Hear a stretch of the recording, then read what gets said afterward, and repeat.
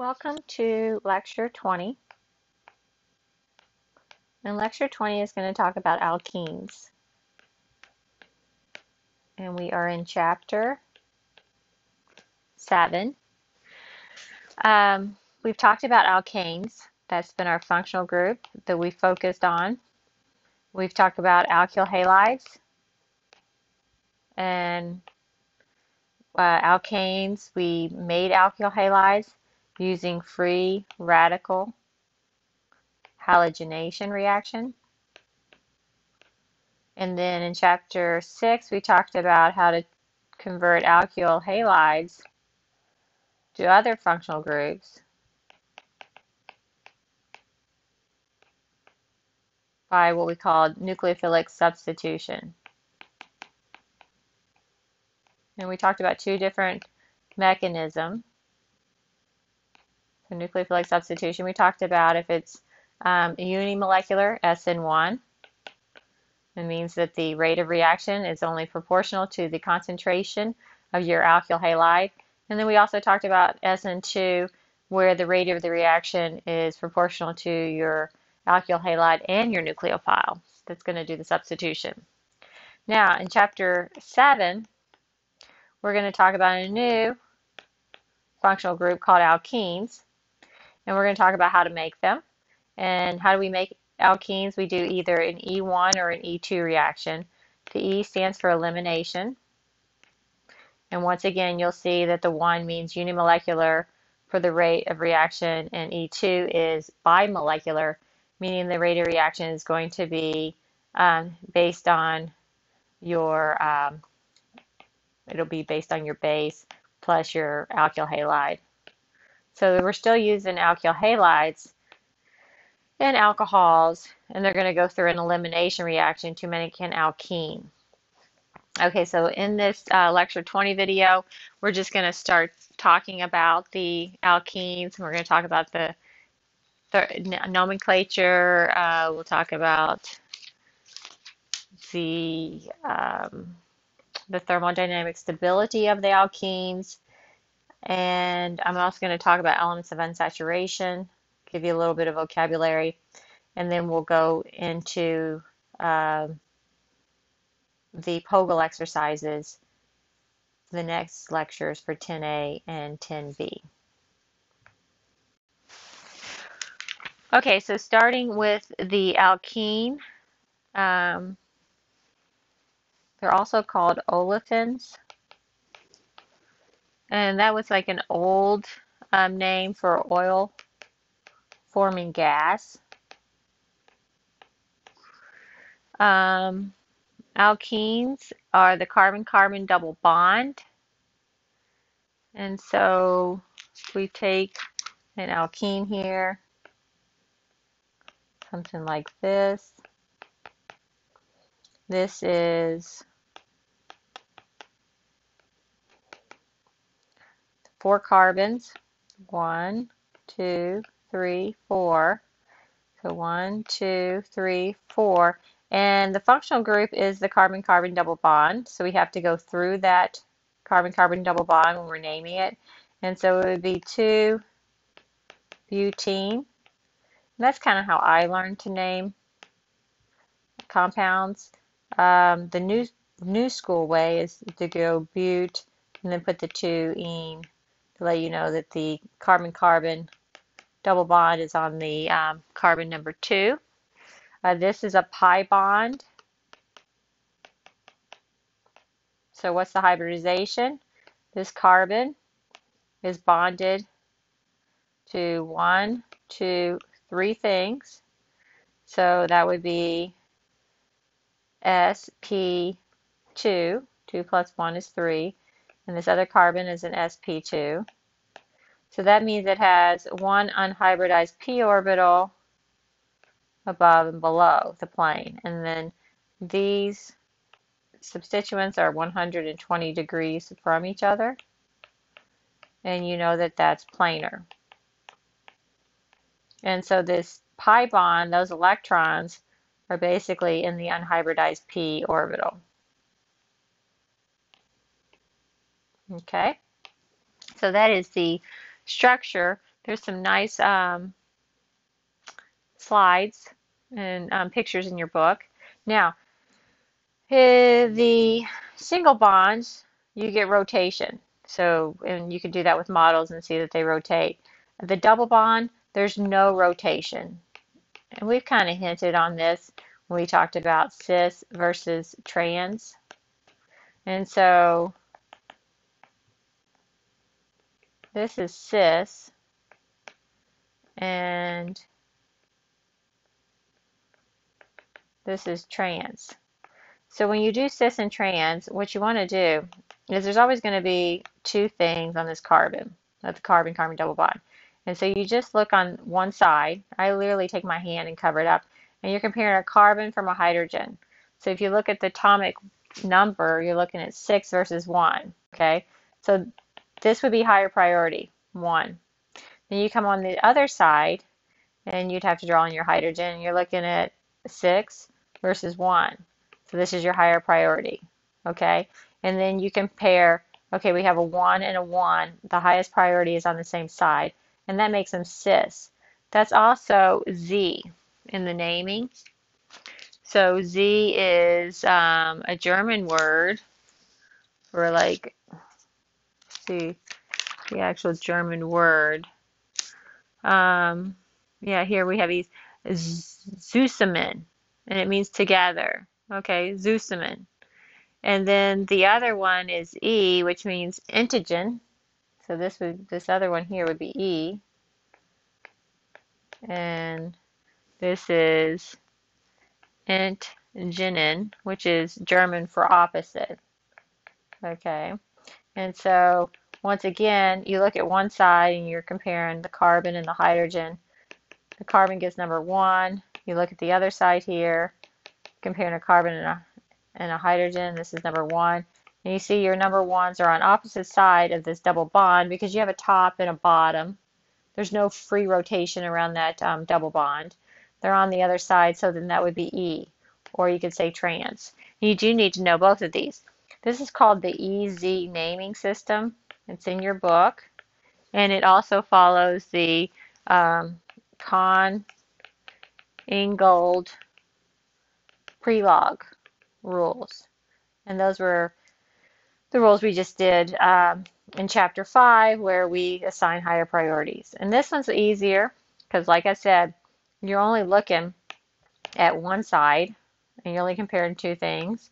And then you're looking at the other side and you're comparing two things. And then after you rank number 1 and number 1, if they're on the same side, they're going to be cis, which is cis or Z. Or if they're on the other side, opposite side, it's going to be E or trans. All right, so that's a little bit of naming. We can do a little bit more naming here.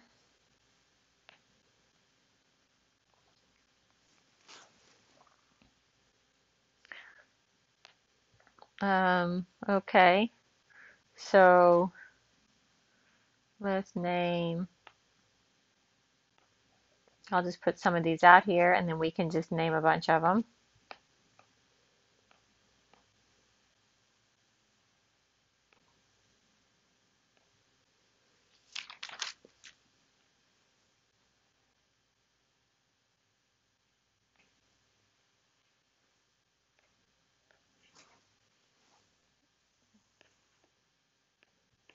Okay, so we'll just do some naming here.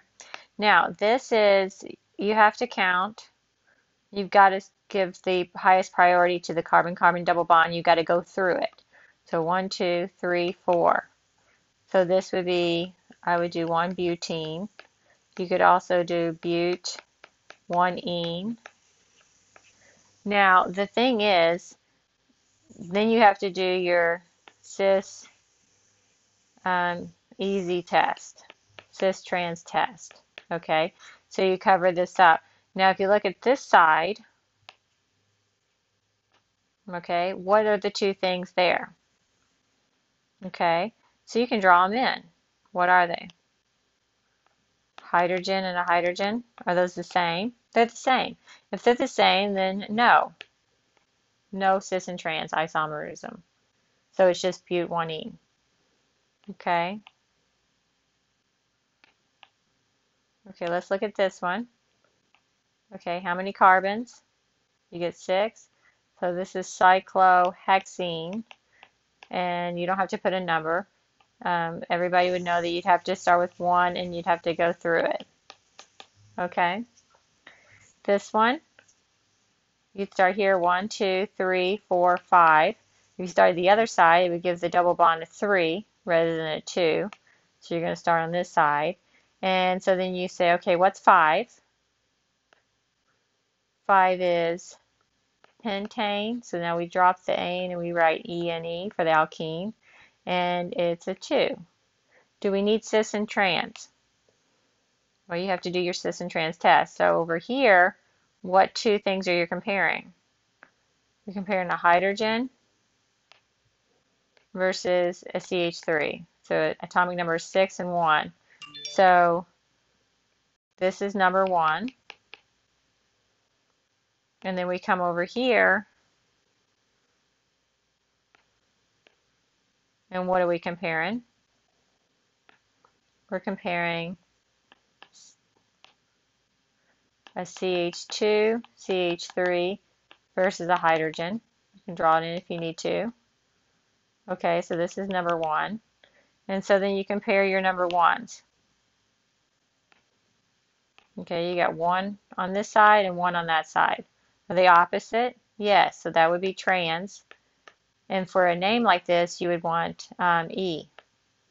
So this would be E. You just put E in front. I think of E.T. because that was the first movie I saw at the movie theater. And E is E.T. is trans. You can come up with your own mnemonic. Okay, so for numbering this one, you got to start here. You would start 1 and go clockwise. You can always go clockwise or counterclockwise, but you want to give that substituent the lowest. So this would be 1-methyl cyclopentene. And everybody knows you have to start on the 1, so you don't have to put the 1 on there. Okay, this one, you'd want to start numbering here. 1, 2, 3, 4, 5, 6, 7, because you've got to go through that double bond for your longest chain. And so 7 is heptane. So hep1-ene, and then your substituent here is an ethyl, 3-ethyl. And do we have to do cis and trans? Do the test.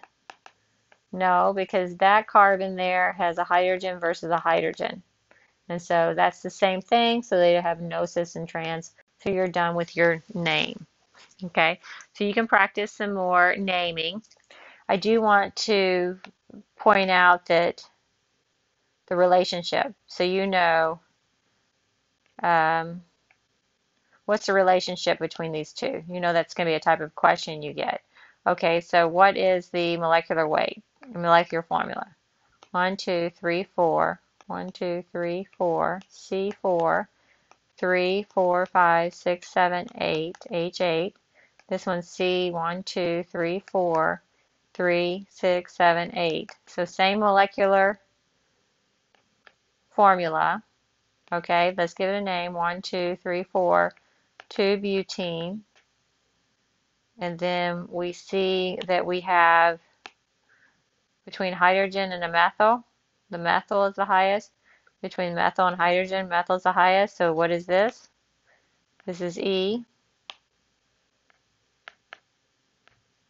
for trans. Come over here and do the next one. You have the methyl versus the hydrogen. Methyl versus the hydrogen. They're on the same side. So this one is Z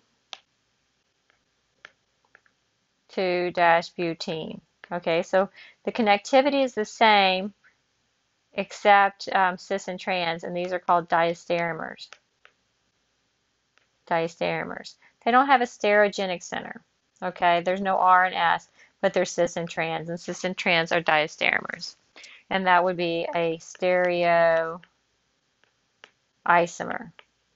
We've talked about different stereoisomers. We've talked about enantiomers. We've talked about diastereomers.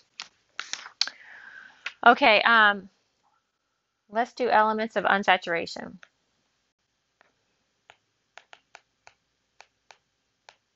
Elements of unsaturation. So unsaturated, have you ever heard of unsaturated fats? So if you eat a fatty acid, okay, and you get something, this is a trans fat. Are they good for you? Okay.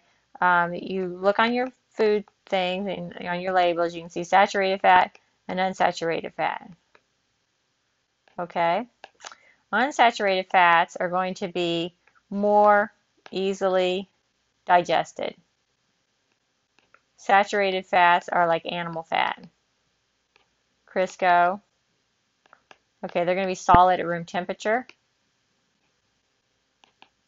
Okay, they're going to be solid at room temperature and they're going to require more energy to digest. Unsaturated fat are like your plant oils. Okay, and so they're easily digested. Now, plant oils, though, typically look something like this.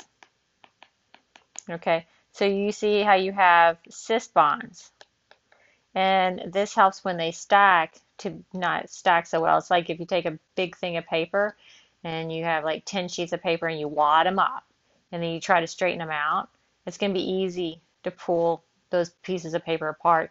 And if you get like 10 brand new sheets of paper, how do you separate them? You almost got to lick your fingers and get them so you don't get two at a time. Well, that's stacking, okay? And so these are kinky, okay? They create kinks in the structure and it makes it easier for us to digest. Where do you get trans fats? Trans fats come about like a margarine, okay? They're man-made synthetic.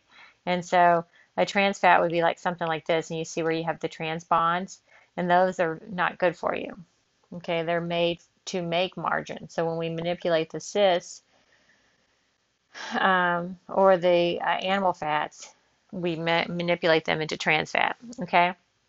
This is called unsaturation. So a saturated carbon looks like this. Okay, so this is a saturated compound. An unsaturated compound, some of the carbons have minus 2 hydrogens. So what would this saturated compound be? 1, 2, 3, 4, 5, 6, 7, 8, 9. C9H 3, 6, 7, 8, 9, 10, 11, 12, 13, 14, 15, 16, 17, 18, 19, 20, H20. Okay, and so that's CnH2n plus 2. So if you put in the number 9 for N, and then 9 times 2 is 18 plus 2, that is a formula for a saturated carbon compound. Okay, so this unsaturated, if it has C9, it's just going to be H20 minus 2, it's going to be 18. So you can count that up. 1, 2, 3, 4, 5, 6, 7, 8, 9. Make sure you just have the 9.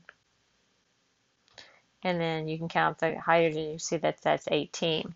So to do elements of unsaturation, what you do is you first figure out what would that saturated carbon be. So, and then you subtract the number of hydrogens. So 20 minus 18 is 2, and then you divide that by 2. So you have 1 degree of unsaturation. And you see how you have 1 double bond. The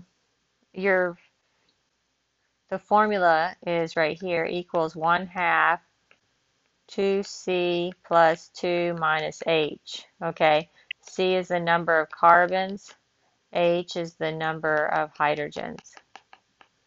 And so your problems show stuff like that. I want to also show you other degrees of unsaturation.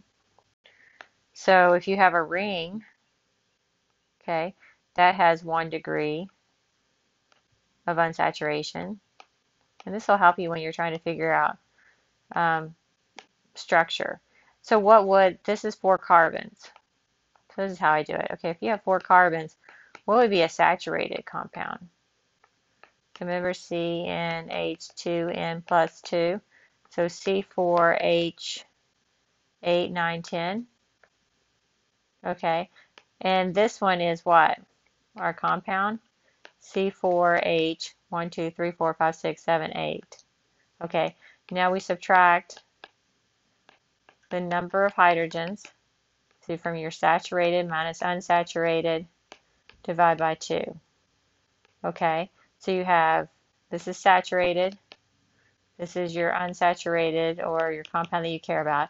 So it's 10 minus 8 divided by 2, which is 1 degree of unsaturation. Okay, so what about this one? How many degrees of unsaturation? Now I can tell by just looking at it. Now we'll do that next. Okay, so how many carbons are there? 1, 2, 3, 4, 5, 6. So the saturated component would be C6H 2N plus 2, 12, 13, 14. Okay, the compound of interest has C6, what's its molecular formula? 1CH5, okay? I mean H6. So each one of these has one hydrogen. So it's H6. Okay, and then we're going to subtract 14 minus 6 divided by 2. So what's 14 minus 6? 8. What's 8 divided by 2? 4 degrees of unsaturation. And let's look at it. Well, you have a ring. What did I say? Ring is 1. Now you have how many double bonds? You have 1, 2, 3. So ring plus 3 double bonds equals 4. Okay. Also, you might see a triple bond. Let's do that one real quick.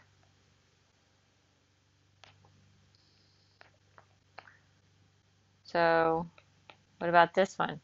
How many degrees of unsaturation? Okay. Well, how many carbons do you have? 1, 2, 3, 4, 5. C5. So what's the formula? 5 times 2 is 10 plus 2 is 12. 10, 11, 12. So this is your saturated compound. And then what's your molecular formula of this compound? 1, 2, 3, 4, 5. 3, 4, 5, 6, 7, 8. Okay, so you got 8. So then we do 12 minus 8 divided by 2. What is that? 4 divided by 2 is 2. So you have 2 degrees of unsaturation. How many pi bonds you got? 1, 2. So you got 2 pi bonds. And you got 2 degrees of unsaturation. Okay, so that's an alkyne. Now, there's also what to do if you have halogens. So if you look at page 336, when you have heteroatoms, what do you do? Do you count them? You're looking at basically halogens, oxygens, and nitrogens. If you have an oxygen, you just ignore it, so it doesn't change anything to your count. If you have a halogen, then you have to count a halogen. So you count your halogen as a hydrogen. And if you have a nitrogen, you count it as a half of a carbon because of what it does. So they're showing you an example here in your book. If you have something like this, then C4HN nitrogen, you would say it's 4.5 carbons. Okay, so then it would be C4.5, then H2N plus 2 would be 2 times 4.5 plus 2. So that would be 9 plus 2 is 11. 11 hydrogens.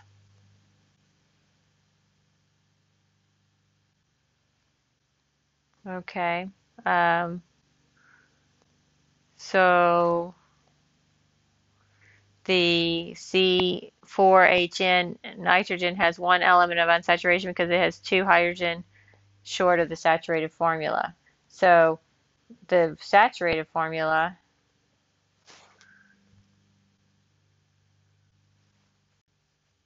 would be, you'd have to put in your, it would be C5H, 1, 2, 3, 4.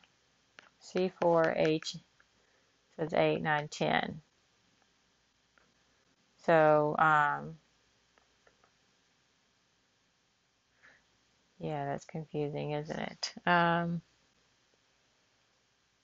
am going to show you a different way to do it, but not now. Okay, so let's do an example. That's the best way we'll do this one. Okay, so we got C4H6NOCl. Okay, and so let's look at a compound like this.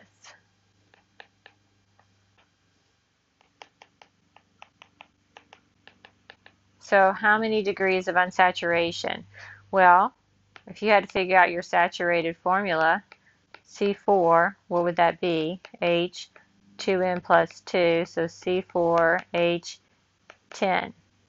And then this is your actual compound. So here you have C4, you have H6, and this is if you didn't have this compound here, right? Nitrogen, this counts as a half of a carbon, and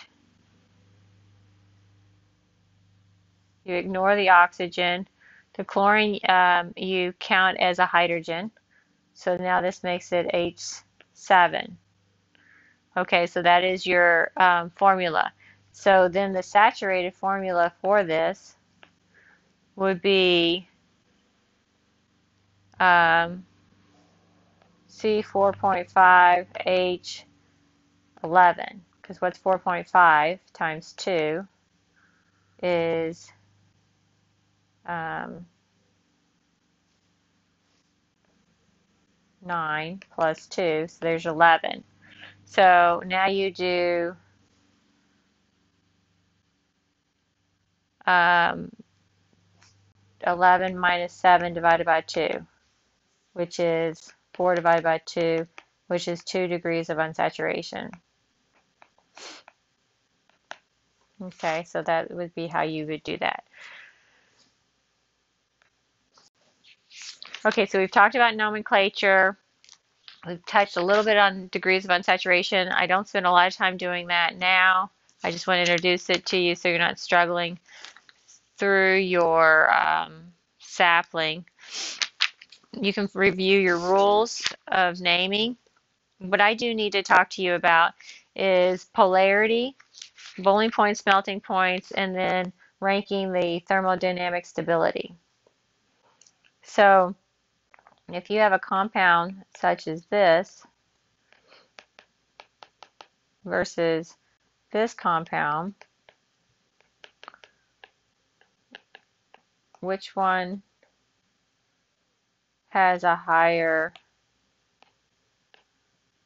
boiling point? Okay, so which one has a higher boiling point? Well, you can see that this compound has a dipole. And so we'll just say greater than 0D. Okay, D is di. So this has a dipole. So it has a slight dipole and intermolecular force. Here, because of the electronegativity difference pulling in opposites, the dipole is 0D. Now what happens is, that means the boiling point for this compound here is 48 degrees Celsius, whereas the boiling point of the first compound is 60 degrees Celsius. So you're looking at 12 degrees difference, and this compound that has dipole interaction, even though it's small, would have a higher boiling point. So that you need to think about that and look at the dipole when you're dealing with cis and trans diastereomers. The alkenes basically have London forces or van der Waals.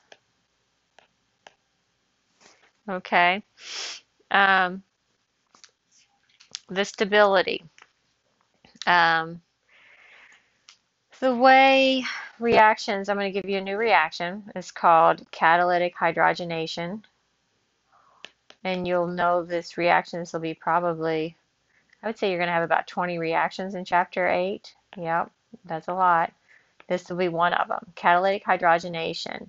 And so you use a metal, usually palladium, and you use hydrogen gas. And so if you take an alkene, such as this, and you react it with palladium and hydrogen gas, the hydrogen will add, it's gas, will add to the carbon-carbon double bond. So what happens is this already has a hydrogen here and a hydrogen here. This alkene is a place of reactivity that we care about. And so now this hydrogen here, the gas, is adding to each one of these carbons to make a saturated alkane. And that's how we can convert an alkene into an alkane. So this is butane, and this is 1-butene. And so catalytic hydrogenation is an exothermic reaction. And so it gives a delta H of less than 0 degrees. Less than 0 degrees. Less than 0 kilojoules per mole. Okay, so it's negative. We can measure these heats of halogenation and these enthalpies, and then we can figure out a stability pattern. So if you look at page 348, and you also have this table in your Blackboard, you'll see molar heats of hydrogenation. Okay, so that's the hydrogenation reaction, and these are all exothermic, so they're all negative even though they're reported as positive. And what happens is you can form a graph, and this graph is excellent, and I recommend you looking at the graph. The graph is on page 350 in your book, and it shows you an increase in energy. So we know that if something's here, this is more stable at the bottom. And then you go up here and this is less stable. So all these different alkenes and were converted to their alkane. So when you convert the alkene to an alkane, then you can measure that heat, and that's how you can generate this graph. So up here you have ethene, and then here you have R, ethene, and these are hydrogens here. And then this is, we'll call this mono. And then you come here and you get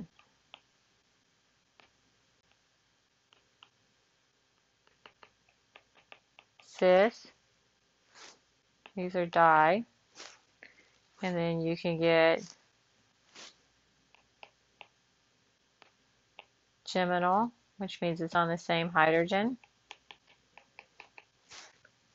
And then you can get trans.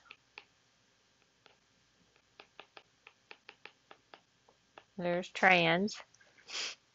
And then you can get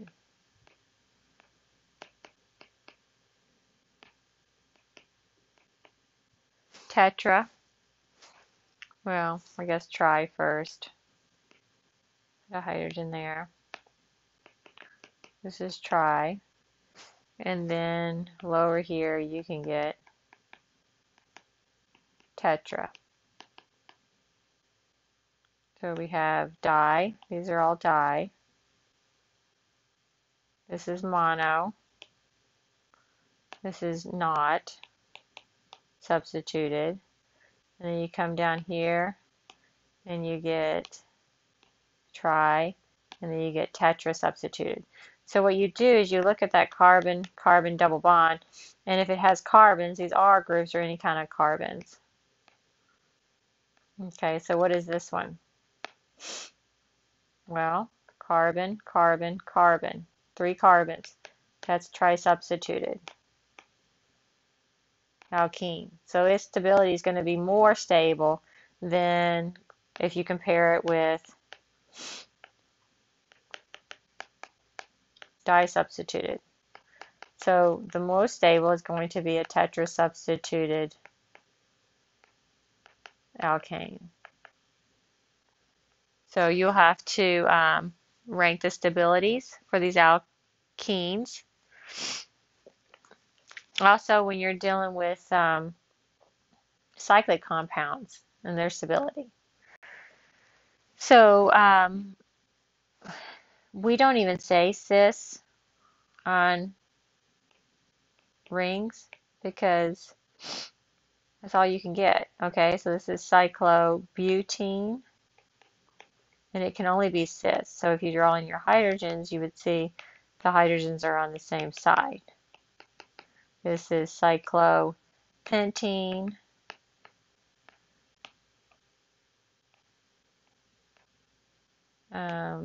Cyclohexene. You can go all the way up to 8 carbons. So once you get to 8 carbons, then you can get a trans.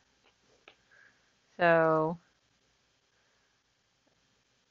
and then you can get, you're not going to get a trans cycloheptane. Okay, that's not going to, heptene is not going to be stable at room temperature, but you can get, see if I can even draw the 8. You draw the 8. It's actually kind of challenging. Let's see. 1, 2, 3, 4, 5, 6, 7, 8.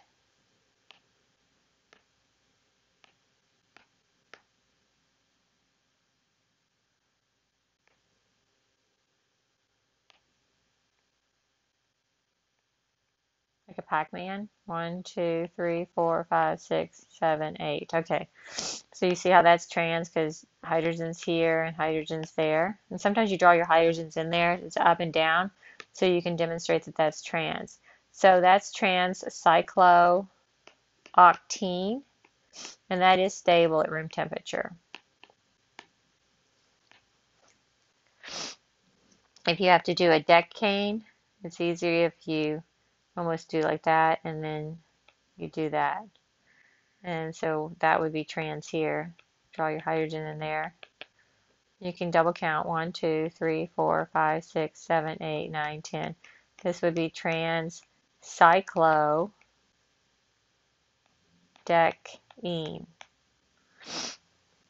Okay, so those are the stabilities for the cyclic alkenes.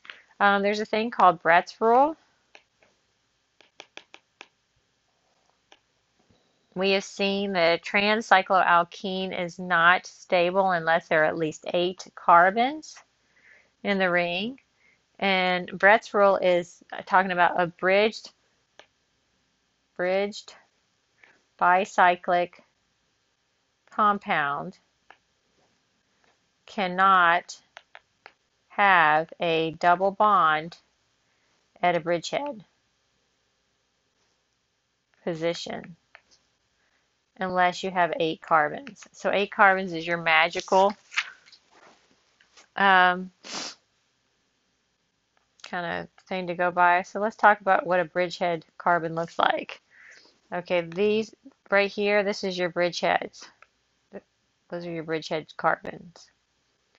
And also, how do you name these? Okay, so these are a bicyclo, and then you put your, you have to have brackets, and you have to have, so bicyclo, and then how many carbons are there? 1, 2, 3, 4, 5, 6, 7. So this is bicycloheptane. Okay, so there's 7 carbons, and then you would do them based on which side has the most carbons. So you would do this one's 2, and this one's 2, and this one is 1. So it would be 2.2-1. And you don't count those bridgeheads when you do that in the numbering. I don't usually ask you to name bridgehead carbons, compounds, bicyclo compounds, but I kind of want to give you a little heads up because I know Sapling's going to ask you, and I think that that's good. You need those assessments. Just because I don't ask you every question doesn't mean it's not important. But you can't have a trans bond there at a bridgehead carbon. And the reason why is because these bridgeheads are constrained because they really can't get into that sp3 109.5 degrees of bond angle. Okay, at this point, I want to talk about how to synthesize alkenes. And then we'll go into POGL. Okay, so how to do this. We are going to do elimination reactions.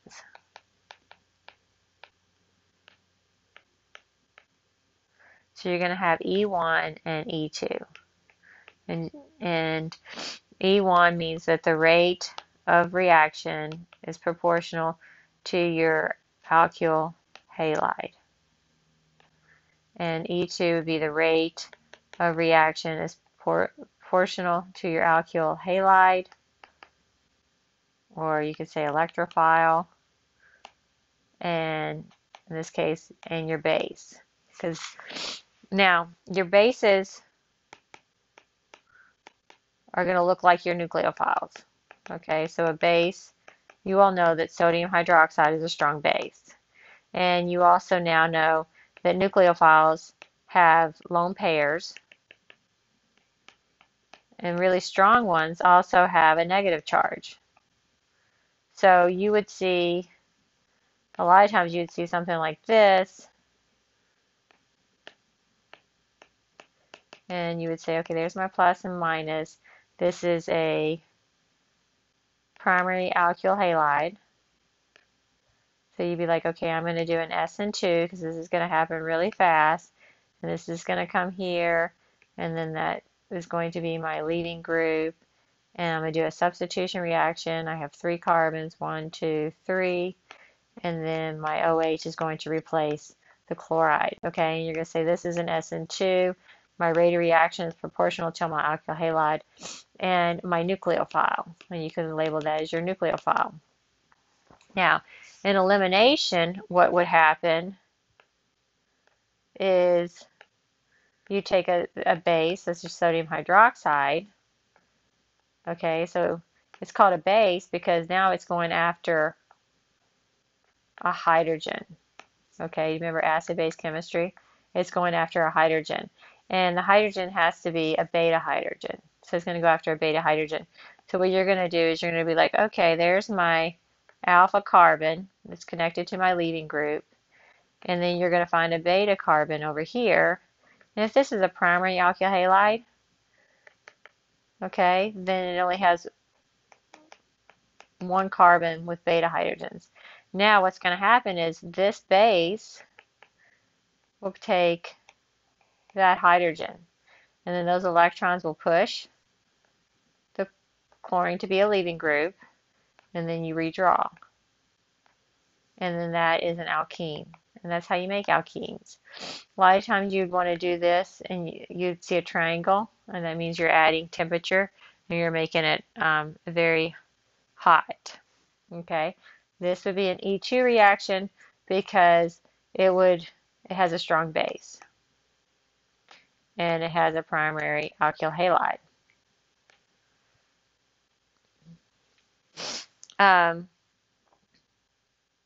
E1 reactions go through a carbocation.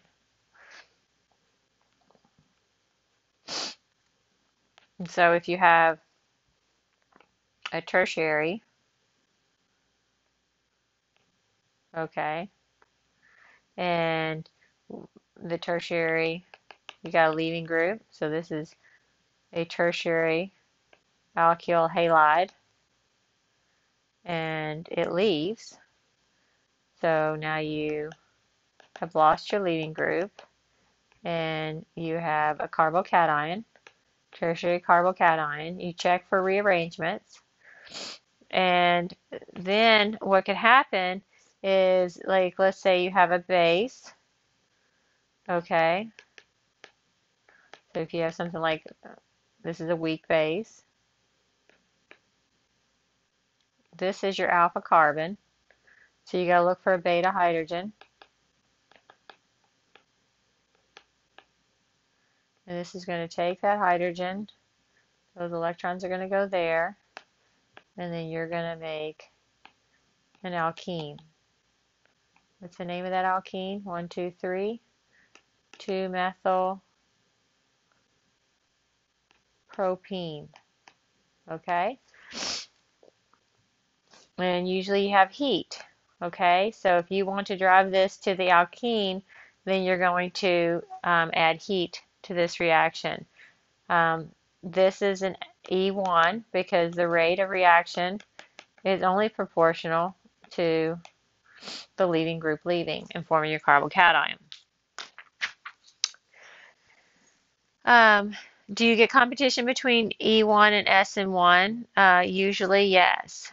You get a carbocation, and sometimes this can go into a substitution product.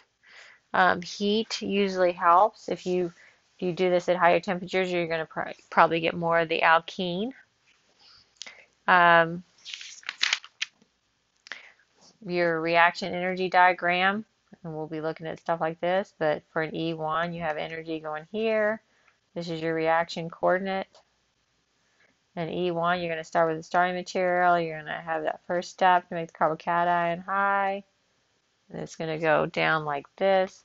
So in this reaction, this would be your starting material. You have to go over this activation energy in order to form your carbocation. Here's your carbocation. And then to form your product here, it would be like that. So there's your energy diagram. We're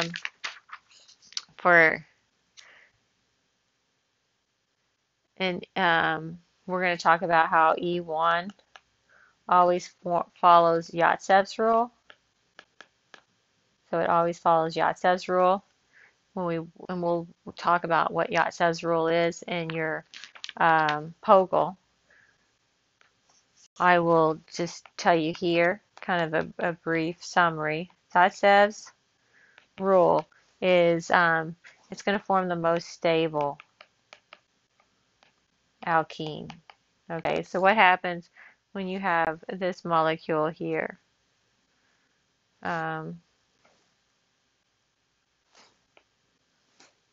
Okay, so you have this molecule here. What is it? It's a secondary alkyl halide.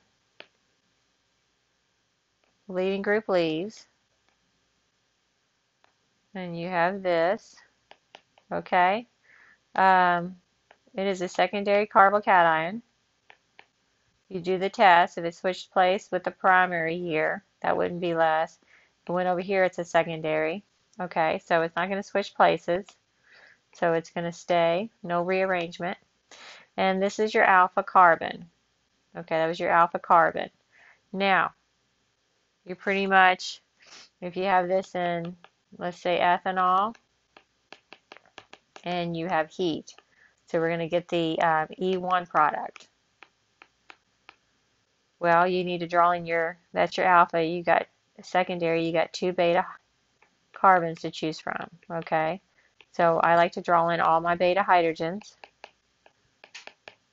And you'll learn that if this base, this is acting as a weak base, it's a weak base because there's no negative charge.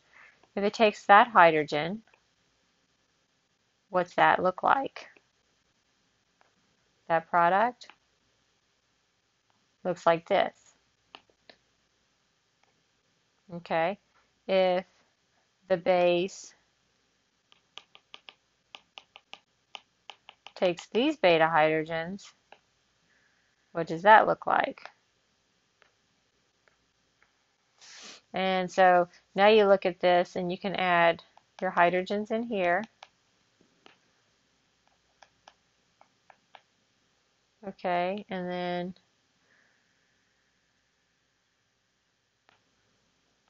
can you see that this is mono substituted? Can you see that this is di substituted? Which one's thermodynamically more stable? The di substituted. Yatsev's rule says E1 will always form the more stable alkene. So which pathway does it go? Yes, it's going to take the hydrogen, the beta hydrogen, from the one carbon that has less hydrogens. So Yatsev's rule on page 360 says elimination reactions, the more substituted alkene usually predominates. Okay, so you're going to have to form the Yatsev's rule. Okay, so then we're going to look at E2. E2 reactions.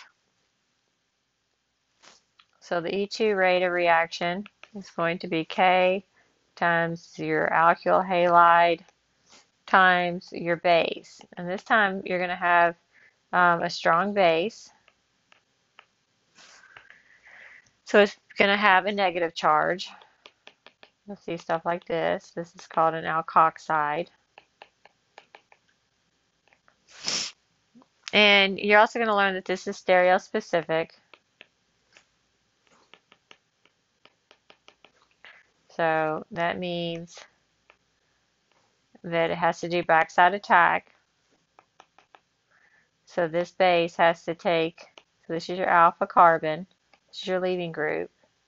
It has to take the beta hydrogen that can literally line up and do a backside attack because it has to push the bromine out. And then what you end up getting is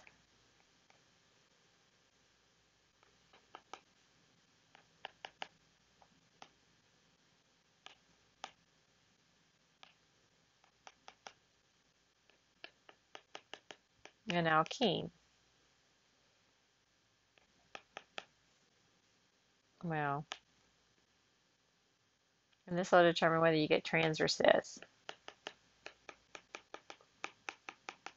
So from the looks of this, you're going to get a cis compound. So you're going to have to determine whether you get cis or trans. And whether it picks this one or does it choose this beta hydrogen. So most of the time it's going to go Zatsev's, but there are those stereochemical rules and the times that they don't. We'll also talk about Hoffman orientation. So some of these, I'd like to go ahead and work our POGIL exercises.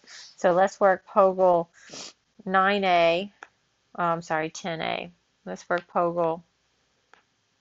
Let's work our POGIL exercises 10A and POGIL 10B, and then I will do a summary, and I'll also fill in anything, any reactions that were not addressed in your POGIL activities.